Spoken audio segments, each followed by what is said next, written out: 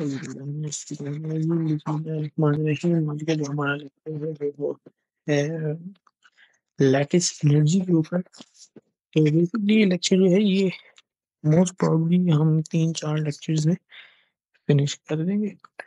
सबसे पहले जो है इस लेक्चर को स्टार्ट करने की पहले मैं आपको थोड़ी सी जो है वो रिवीजन करवाना चाहता हूँ कि देखिए बेटा, हमने ये लेक्चर जो है ना लैटिस एनर्जी का, this is sequel to the chapter of chemical energetics. ठीक है, तो इसमें जो है वो सबसे पहले हम बात करते हैं वो है एंथैल्पी की। कि बेटा एंथैल्पी क्या होती है। ठीक है, तो बेटा एंथैल्पी जो होती है कि वो ये होती है कि when you major a heat change at constant pressure you call it N enthalpy change. मैं ये लिखता हूँ कि व्हेन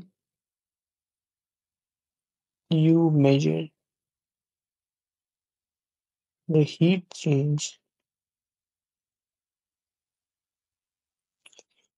at constant pressure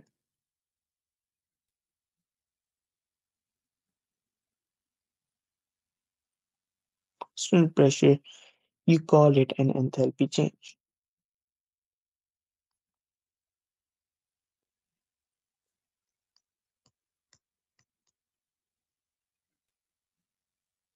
ठीक हो गया। अब फिर हम बात इसके अलावा जो करते थे वो ये थी कि स्टैंडर्ड एंथैल्पी चेंज। हमने बात की standard enthalpy change of formation, standard enthalpy change of combustion, standard enthalpy change of atomization, उन सब की बात की हमने। ठीक है, तो फिर हमने ये कहा गया देखो standard conditions. What does standard mean? Standard, हमने स्टैंडर्ड क्या स्टैंडर्ड सेट किया है इस रिएक्शन के लिए? तो उसके लिए हमने फिर कहा कि हमने ये स्टैंडर्ड सेट किया कि जो प्रेशर है वो 100 किलो पे होता है। हम कहते हैं कि स्टैंडर्ड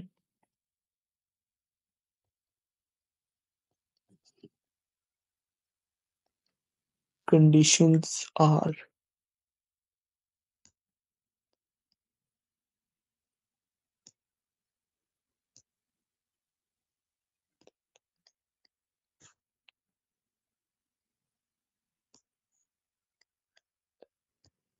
pressure of 100 kilopascal,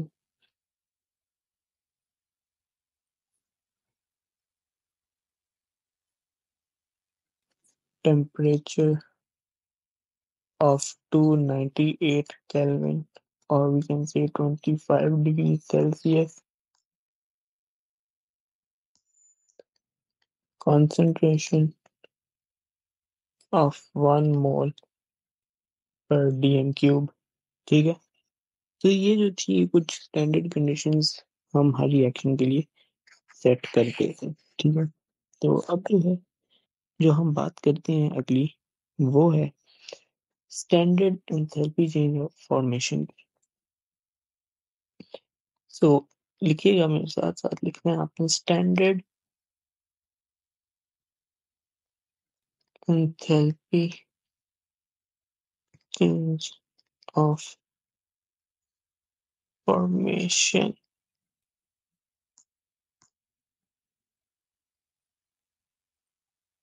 ठीक है, तो इसके लिए हम ये लिखते हैं कि it is the enthalpy change,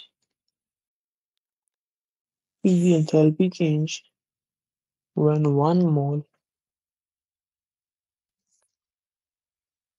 of a compound is formed from its respective elements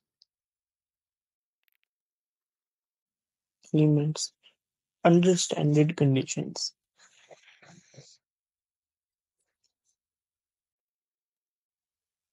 ठीक हो गया। ये देखिएगा मेरे साथ, मैं आपको एक बात बताता हूँ बड़ी इंटरेस्टिंग किस्म की। वो ये है कि देखिए मैंने ऊपर heading the standard enthalpy change of formation की। ठीक है, फॉर एग्जांपल आप ये लें कि मैं स्टैंडर्ड एंथैल्पी चेंज ऑफ, आपको एग्जाम में क्वेश्चन आता है कि define enthalpy change of formation, तब आप क्या लिखोगे? आप जो है फिर एंड में आपने फिर ये वाला जुमला नहीं लिखना, अंडरस्टैंडिंग कंडीशंस। ठीक है, अगर वो पूछते हैं ना कि एंथैल्पी चेंज ऑफ फॉर्मेशन बताएं तो आपने अंडरस्टैंडिंग कंडीशंस नहीं लिखना, अगर वो कहते हैं ना कि standard enthalpy change of formation बताएं, तब आपने अंडर स्टैंडर्ड कंडीशंस लाजमी लिखना है, ठीक है। इसी तरह हम आते हैं और नेक्स्ट डेफिनेशन जो है वो है हमारे पास standard enthalpy change of atomization.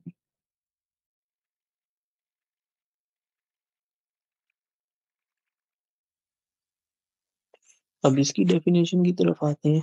तो इसकी जो डेफिनेशन है वो है कि it is the enthalpy change when one mole of gaseous atom is formed from the elements under standard conditions, ठीक है। सो ये जो है ये standard enthalpy change of atomization की डेफिनेशन थी, ठीक हो गया। अब जो है जो असली इस टॉपिक की मुद्दा है उसके ऊपर आते हैं, और वो है लैटिस एनर्जी क्या होती है, ठीक है। तो मैं यहाँ पे लिखता हूँ lattice energy is the main part of our chapter, ठीक। ये बेटा लैटिस एनर्जी क्या होती है, कोई मुझे बता सकता है? जी मुझे यकीनन कोई भी नहीं बता सकता। देखो, लैटिस एनर्जी जिसको हम प्यार से डेल्टा एच लैटिस कहते हैं, नॉट लगा देता हूँ, ठीक है। हाँ जी, जिसको हम तो नॉट नहीं लगाते क्योंकि मैंने स्टैंडर्ड नहीं लिखा, ठीक है। तो देखिएगा मैंने स्टैंडर्ड नहीं लिखा तो मैं नॉट नहीं लगा पाया, ठीक है। देखिए लैटिस एनर्जी जो होती है ना, ये वो एंथैल्पी चेंज है जो उस वक्त it is the enthalpy change when one mole of an ionic compound is formed from its gaseous ions, ठीक है। जब एक आयनिक कंपाउंड बनेगा अपने गैसियस आयंस के अंदर, और वो गैसियस आयंस उसकी जो है वो स्टैंडर्ड स्टेट्स में होंगे, ठीक है। तो इसकी डेफिनेशन में लिखता हूँ, तो लिखिएगा मेरे साथ। It is the enthalpy change when one mole of an ionic compound is formed from its gaseous under standard conditions, ठीक हो गया। तो ये लैटिस एनर्जी थी, ठीक है। अब लैटिस एनर्जी जो होती है it is always negative. Now why is it always negative? Because bond formation is taking place. मैं ब्रैकेट में लिख देता हूँ कि बॉन्ड फॉर्मेशन हो रही होती है ना लैटिस एनर्जी में, तो वो हमेशा की तरह नेगेटिव ही होती है, ठीक है।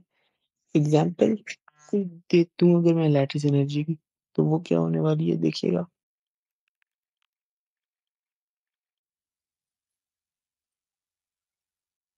ठीक है। तो ये एग्जाम्पल हो नहीं की इसकी, कि मैंने कहा कि Mg2 positive plus 2Cl negative MgCl2 हो गया, ठीक है। क्योंकि आप देख सकते हैं कि ये जो सारे आयन है ये तो इस अपने उसमें है स्टैंडर्ड कंडीशन में, और फिर उससे हमारे पास क्या बन गया MgCl2 सॉलिड, और वो भी अपनी स्टैंडर्ड कंडीशन में है, ठीक है। अब हम जो अगली बात है वो ये करते हैं, वो भी काफी जरूरी है कि फैक्टर्स अफेक्टिंग लैटिस एनर्जी कौन से हैं? ठीक है। तो वो जी देखिएगा कि वो टू फैक्टर्स हैं, ठीक है। पहला फैक्टर जो है वो चार्ज ऑन आयन है, दूसरा फैक्टर जो है वो रेडियस ऑफ आयन है, ठीक है। ठीक हो गया, ठीक है। तो इसमें ये होता है कि देखिएगा कि देखिए जो लैटिस एनर्जी है ना, इसका जो अक्रेंस है ना, ठीक है, it is due to the electrostatic attraction between oppositely charged ions, ठीक है। चार्ज ऑन आयन की बात करें, हम ये कहते हैं कि if charge increases lattice energy increase, ठीक है, यानी कि इट इज डायरेक्टली प्रोपोर्शनल, ठीक है। And if radius decreases lattice energy increases, यानी कि ये इनवर्सली प्रोपोर्शनल है, ठीक है। ये एक टेबल है, इसमें लिखा हुआ है कि साइज किस चीज, साइज और चार्ज। NgO NaCl, साइज किसका बड़ा है? Mg2 positive, O2 negative, Na positive, Cl है। साइज जो है वो किसका बड़ा है? MgO का बड़ा है। चार्ज किसका ज्यादा है? MgO का ज्यादा है, ठीक है। टू बार ये plus one minus. MgCl2 NaCl, size किसका बड़ा है? MgCl2 का, MgCl2 का चार्ज, ठीक है। समझ आ गई नहीं? इसी तरह आप करें calcium chloride, calcium sulphide, size किसका बड़ा होगा? करके बता जी। आप जिनकी बातें पिक करते हो, आप अच्छे बच्चे हो। कैल्शियम क्लोराइड का Ca2 पॉजिटिव, Cl नेगेटिव, और Ca2 पॉजिटिव, S2 नेगेटिव। तो चार्ज जो होगा वो CaS का ज्यादा होगा, क्योंकि Ca भी 2 पॉजिटिव है ये भी, ठीक है।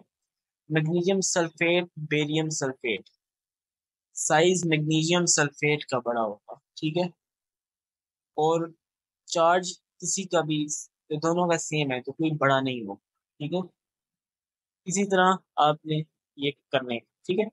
अब अगली चीज जो आती है वो है आपके पास आयनाइजेशन, ठीक है।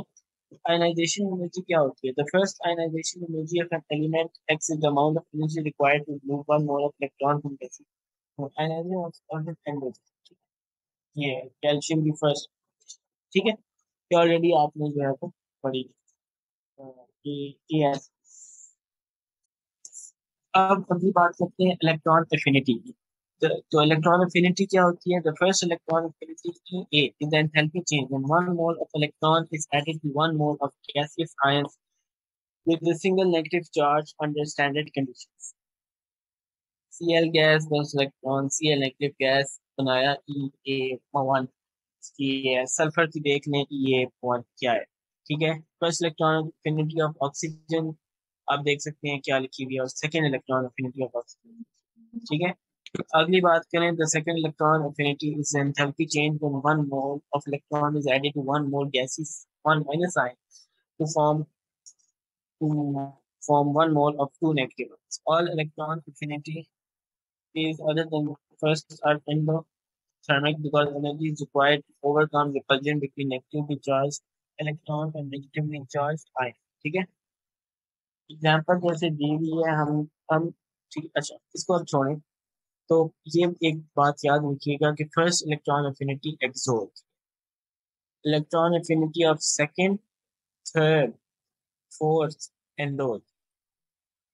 Electron affinity first plus second कर दें, मिला दें तो एंडो हो जाए। और electron affinity of first plus second plus third कर दें तो वो भी एंडो हो जाए, ठीक है। अंडरस्टूड? गुड, हो गया।